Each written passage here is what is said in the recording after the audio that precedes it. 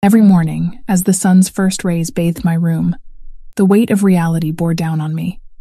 There I was, a single mother in my late 20s, tending to my 5-year-old, Amy. I had such high hopes for her, and for myself. Our shared dreams, my ambitions for us to be more than our circumstances, always drove me. Our house was small and worn out, much like the elderly woman who occupied the armchair in the living room, my mother. There was a time I loved her deeply, but that emotion had been replaced by resentment and frustration. Blinded by my own pain and anger, I couldn't see past her immobility. "I told you, Mom," I'd often shout, tears streaming down. "If it weren't for you, he would have stayed." Her frail voice would then tremble. "Sweetheart, you can't blame me for his choices." But I did. My boyfriend, Amy's father, had been unable to cope with my mother's paralysis. Or perhaps he was searching for an excuse. Either way, I always believed she was the reason he abandoned us. "He never liked you," I spat one evening. "All your medications, your helplessness. It's overwhelming." She looked at me, her watery eyes mirroring years of sacrifice. "I'm still your mother," she whispered. One day, my best friend Lana visited. Over coffee, her words were like sharp knives. "You need to get out of here," she urged, her eyes darting to my mother. "For Amy's sake." But I was obstinate. "He might come back. He might change," I responded, clinging to a hope that was as thin as a thread. "Clara," she sighed, using my name to stress her point. "You're living in a fantasy. He's gone. It's been months." But then, reality slapped harder. He did leave. One morning I found a short note explaining nothing. It was over, and my heart sank with a pain I thought I'd never feel. In the days that followed, my relationship with my mother deteriorated further. I couldn't stand the sight of her, reminding me of my failures. The idea of a fresh start started occupying my mind.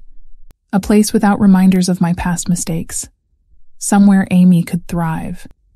One evening, as Amy played with her toys and my mother watched her favorite TV show, I broke the news. "I'm thinking of moving out, Mom. Away from all this. Amy and I need a new start." She turned off the TV, her face pallid. "You can't mean that, Clara." "Why not? You want me to stick around living in this misery? I want a better life for Amy." She choked back tears. "I need you, sweetheart. I may be paralyzed, but my heart isn't. It still beats for you and Amy." My resolve hardened. "We deserve better, Mom. Better than this life. Better than watching you wither away in that chair." She looked at Amy, who was staring at us, sensing the tension. "I've given everything for you, Clara, and I'd give it all again if it meant having you and Amy by my side." I sighed, frustrated, rubbing my temples. The decision was made, but the weight of it bore down on me, making every day harder than the last. The tension in the room had been thick enough to slice through ever since I announced my decision. Mom's eyes perpetually held a glimmer of suppressed tears, and that made me feel a fusion of guilt and defiance. I was hell-bent on leaving, and nothing was going to change that. Not even the pained look that took permanent residence on my mother's face. One evening, Mom wheeled herself into my room, a pained expression plastered across her face. She had something to say, something she hoped would change my mind. "Clara," her voice quivered, "you don't have to leave because of me, because of the burden you think I am." I turned away, clenching my jaw, restraining the emotions that threatened to pour out. She continued, "I have a substantial pension, more than enough to look after both of us and then some. I could hire a nurse. I wouldn't be a burden on you. Please, reconsider." I could hear the desperation in her voice, but my own bitterness drowned it out. "It's not just about the money, Mom. It's about having a life. Amy needs a future, and she won't have one if we stay here, tethered to the past. Amy loves me, and I love her. I've devoted my life to you, Clara. All I need is to see you two for a few minutes each day. Is that too much to ask after everything?" My heart twisted with every plea, but I forced myself to remain stone-faced. What you call devotion, I call obligation, Mom. You did what any mother would. Now I am doing what I think is best for my daughter. A tiny voice emerged from the doorway. Mommy, are you sending Grandma away? Amy's innocent eyes bore into mine, and for a moment, I was stung by a pang of guilt. I knelt down to her level, forcing a smile. No, sweetheart. Grandma is staying here. We are moving to a new place, remember? Just you and me. But I want Grandma too. Her lip trembled, eyes moistening. You love me, don't you? Mom's voice trembled from behind. I've been there for every school play, every bedtime story when Clara had to work late. This is how you repay me? I rose, my gaze fixed on Mom. This isn't about repayment. It's about moving forward. You're stuck, Mom, but I won't let Amy and I be stuck too. Mom lifted a hand to wipe away the tear that had escaped down her cheek. Her voice softened, barely audible. If you're set on this, at least stay close, so I can visit Amy, so I don't lose you both entirely. But my mind was set, and my voice came out colder than I intended. We're moving to Portland, Mom. It's not close. I don't want you dropping by, bringing back the past every time we start to forget. We need a clean break. She shook her head, more in disbelief than resistance. Why, Clara? Why would you completely shut me out like this? The answer was on the tip of my tongue, but I didn't utter it. The truth was too bitter, too filled with years of pent-up anger and frustration. That night, Amy cried herself to sleep, her sobs a haunting lullaby of the pain I was causing. And as I listened to Mom's quiet crying through the wall, a part of me wondered if the freedom I so desperately sought would be worth the heartbreak I was leaving in my wake. But my decision was made. My course was set. Amy and I were leaving, escaping towards a new life, while the tendrils of the old tried desperately to cling on. The future was uncertain, and the past was painful. My only hope was that in escaping the pain, Amy and I could find the happiness that always seemed just out of reach. My life took on new contours in Portland. With Amy by my side, I was determined to carve out a bright, bountiful future, unfettered by the haunting shadows of the past. I had managed to convince myself that abandoning Mom had been an act of self-preservation rather than heartless neglect. But one never truly forgets, do they? A somber call came on a sun-dappled afternoon. The voice at the other end informed me that Mom had passed away, lost in a profound grief that engulfed her after Amy and I left. I remember the moment vividly, the tightening in my chest, and the barely perceptible shake in my hands. Despite learning about her demise in ample time to attend her funeral, I didn't. I told myself it was due to work, obligations, life. But deep down, a well of regret and guilt churned incessantly. Then came Ethan into my life, a charming, vivacious man who seemed to eclipse the guilt lurking in the corners of my conscience with his vibrant, alluring presence. I was enamored, and before long, my life became intertwined with his. But Ethan was more parasitic than partner, siphoning off my resources while offering nothing but empty promises and transient caresses in return. Years rolled forward like a relentless tide, and Amy blossomed into a beautiful, albeit solemn young woman. Her eyes, once filled with boundless joy and curiosity, now often flickered with a silent sadness, a residue of the unseen scars left by Ethan's vile, predatory advances.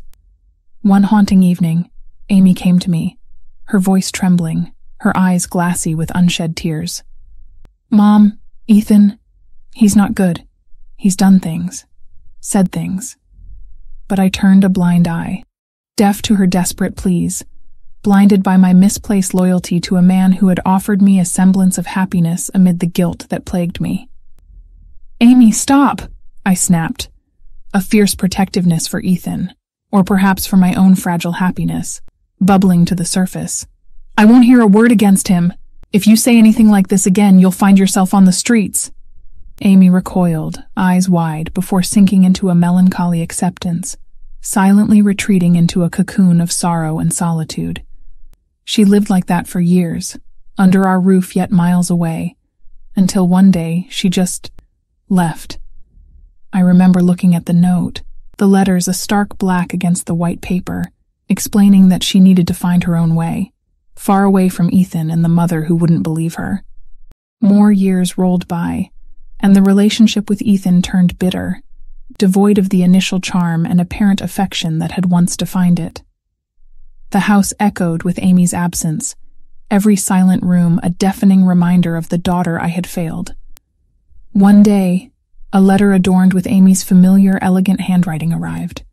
My hands trembled as I opened it, revealing pictures of Amy with a kind-looking man, children playing at their feet, and a home bathed in warm, glowing light, a stark contrast to the dark, desolate walls of my own dwelling. And so, my daughter had built her life, a life free from the agonizing shadows that had plagued her existence under my roof. The letter was devoid of resentment, speaking instead of a quiet happiness, a peaceful life carved out in the aftermath of turbulent years. But there were no contact details, no return address, just a final, silent message of, "I am okay, but I am gone." As I gazed at Amy's smiling face in the pictures, a cascade of realization washed over me. Her resilience, the life she had managed to carve out for herself, it was all a mirror reflecting back the harrowing truth of my own failures and betrayals.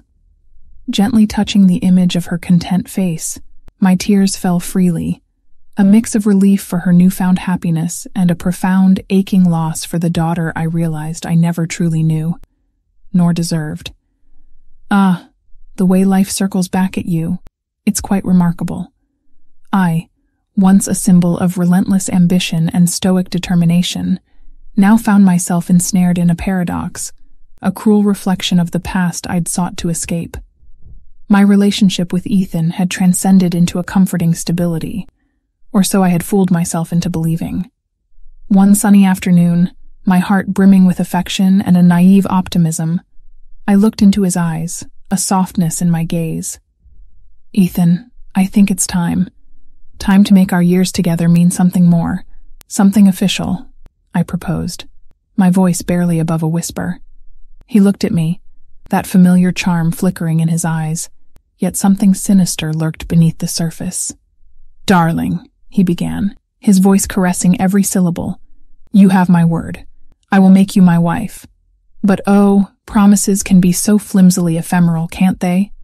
I discovered Ethan's plan mere days before it was due to unfold, a scheme bathed in deceit and cruel intention.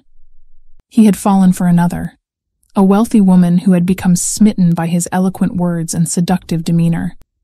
Confronting him was a tempest of emotions, anger and betrayal intertwining into a painful tapestry. My voice, once soft, now quivered with a potent mix of rage and sorrow. "How could you, Ethan?" With an unsettling calmness, he responded, "You've aged, dear. Your youthful allure has withered away, and quite frankly, you're no longer suitable for me." His words pierced through me, a cruel reminder of the unwavering passage of time and the shifting of affection. Not long after, a stroke stole my mobility, confining me to a wheelchair, and depression darkened my days. Savings drained away, siphoned into a seemingly endless pit of medical expenses and futile attempts to clutch at the strands of a fast-depleting life. I, once a beacon of independence, now found myself in the throes of desperation, reaching out to the one person I thought I might be able to depend on, Amy. I can still feel the raw anxiety that bubbled within me as I dialed her number, the haunting memory of my own mother's desperate pleas echoing in the dark recesses of my mind. "Amy, it's me, Mom," I began, my voice a mere whisper, brimming with regret and a quiet desperation. "I find myself in need of your help." Her voice was cold, a stark contrast to the warm, loving daughter I remembered. "Why should I, Mother? You turned away from your own, pushed me away when I needed you the most." "Amy, I am so sorry." The words tumbled out, a cascade of regret and a too-late realization. "I just hope you might find it within yourself to break this cycle, to be better than the mother who failed you." Amy pondered. You're asking a lot, Mom. I haven't forgotten what you did to Grandma, nor the way you sided with Ethan over me. I pleaded, my voice drenched in a despairing acknowledgement of my past wrongs. I have regrets, Amy, and I'm living them. I don't wish this pain on you or anyone else. My only ask, my final request. When my time comes, please attend my funeral. Don't replicate my heartless absence. The line went silent for what seemed like an eternity before Amy spoke, her voice a soft murmur. I'll think about it, Mom. We are often prisoners of our past, and my actions had built a fortress of pain and betrayal that kept Amy at bay. Still, as I lived my days in the solitude of regret, I harbored a glimmer of hope that the seeds of remorse I had sown might one day blossom into a future of reconciliation for Amy and her own children. A future where the cycle is broken and compassion triumphs over pain. The story has come to its conclusion, but a question lingers. If you were in Amy's shoes, would you have found it in your heart to forgive and break the cycle, or would you have held on to the resentment? Please share your thoughts in the comments below. If you enjoyed this animated story, don't forget to hit that like button and consider subscribing to OSA, Our Stories Animated, for more thought-provoking tales. Your interaction means the world to us.